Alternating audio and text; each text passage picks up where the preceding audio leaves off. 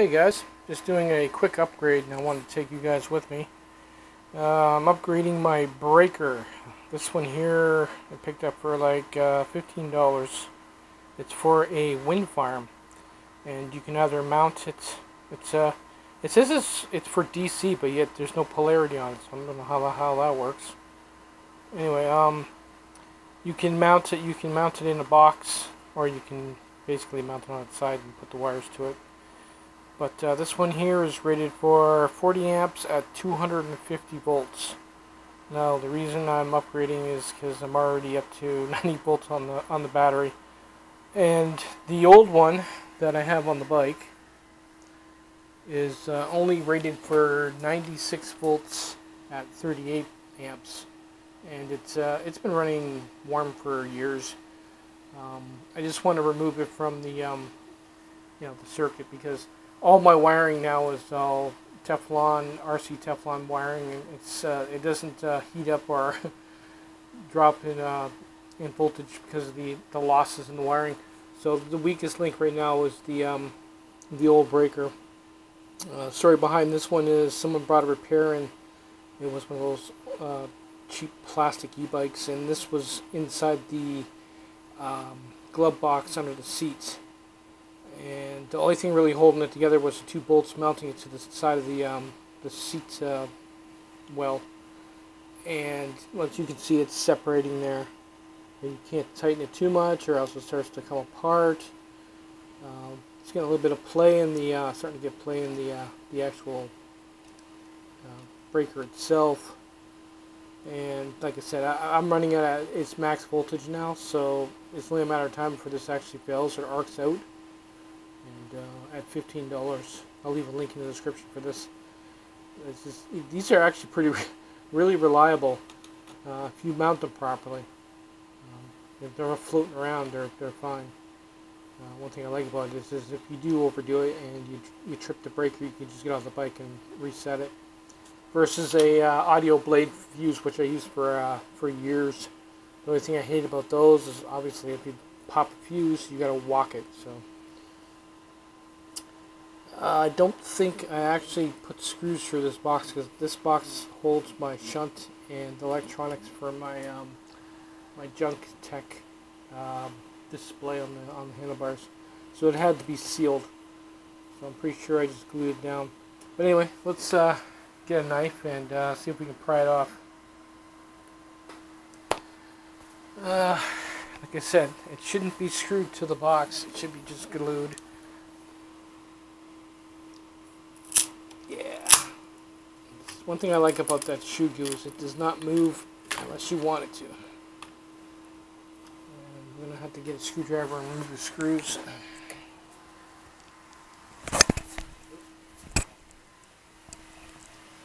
Sorry about that. Kind of snagged my wire.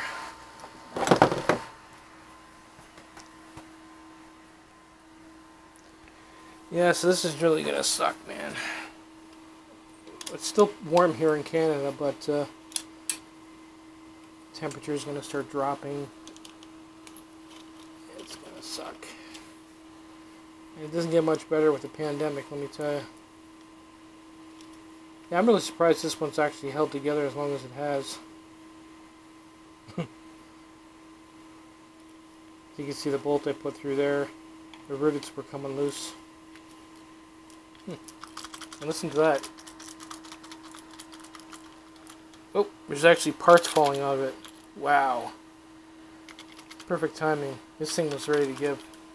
This one here. It's got a little bit of sound, but not much.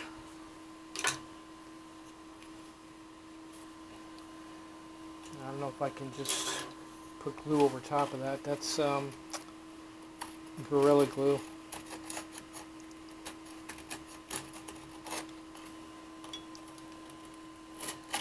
Yeah, so those batteries that I picked up in the last episode that I showed you, I ended up using those. I ran those in parallel with a couple of other cells, and I have that currently in my pack, and the cells are fine. They can keep up with the other ones.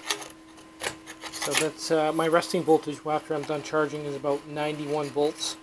So what I had to do is I had to run an extra lead and center tap my pack. That way the small red wire that goes to the controller only sees like 79 volts, because if it sees 90 it won't even turn over. It's the protection in the controller itself. But it's nice now. As soon as you put the packs on, you turn it on, it says 91, 92 volts. The thing freaking flies.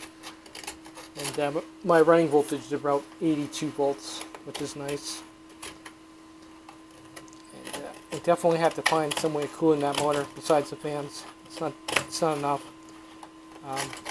The last couple of rides at 80 volts, it was starting to stink. I don't want to fry the windings, which won't take much. Alright, that's good enough. Let's get my glue.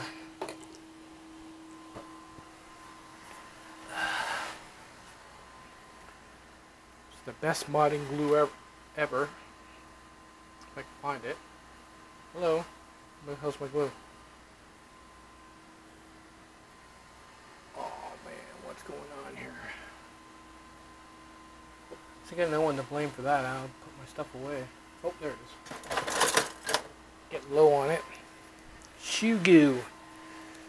Stuff's supposed to be used for fixing shoes, and no one uses it for that.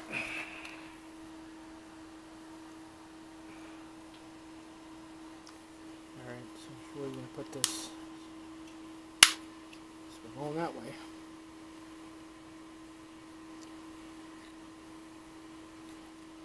That's all you really need. And that's when it dries, it's like a hard rubber. Down the road, it won't leave mess like this.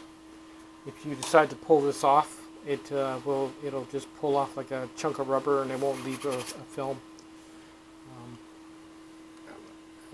I'm not a big fan of Gorilla Glue because it leaves that film.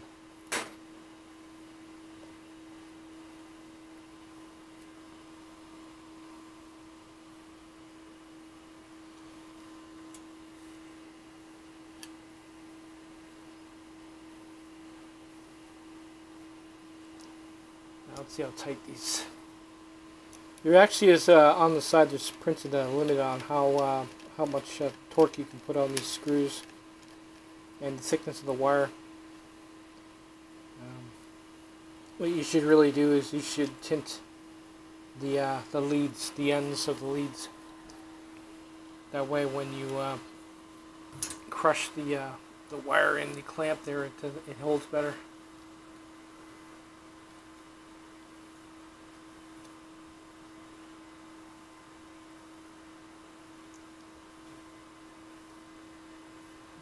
This is going to take a while.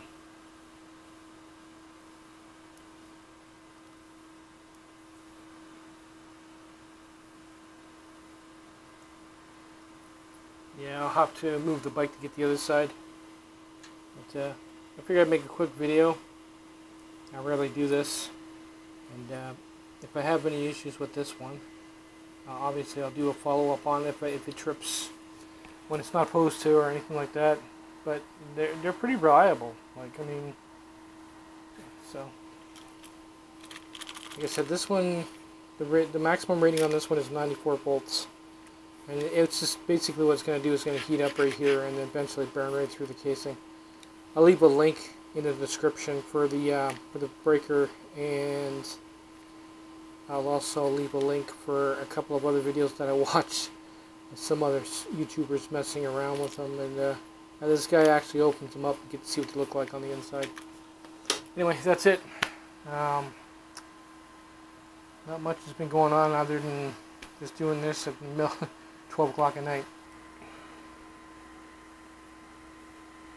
Hey guys, little bonus footage. I figured we would take this thing apart and see if there is any damage from overvolting it all those for a couple of years. It's going to retire it anyway.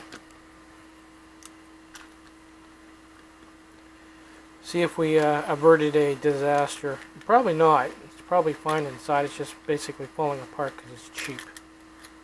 But there's like chunks of solder coming out of it. Jesus.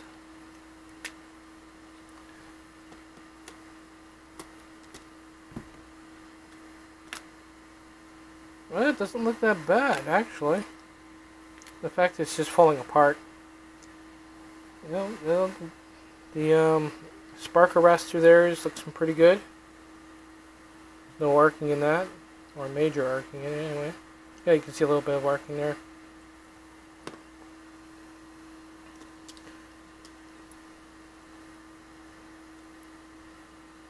That's pretty clean.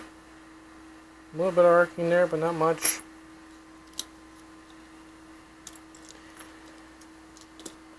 Truthfully, it was just built cheaply. It wasn't designed for, like you can see the arcing right there.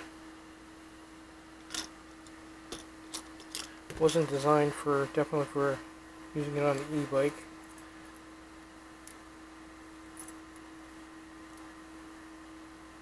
You know what the hell that is.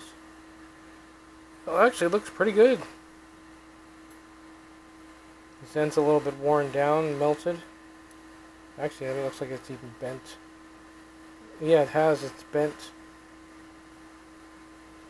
The tab's bent. It used to be like that. Yeah, so it was bending and arcing every time it tripped or you turned it off and on. It's only a matter of time before it just arced right out, which it has done a couple of times. Cool. Yeah, it probably would have lasted a little bit longer. Like there was, solder floating around in it, and the fact that it was falling apart, gave me a reason enough just to swap it out for $15. Later, guys.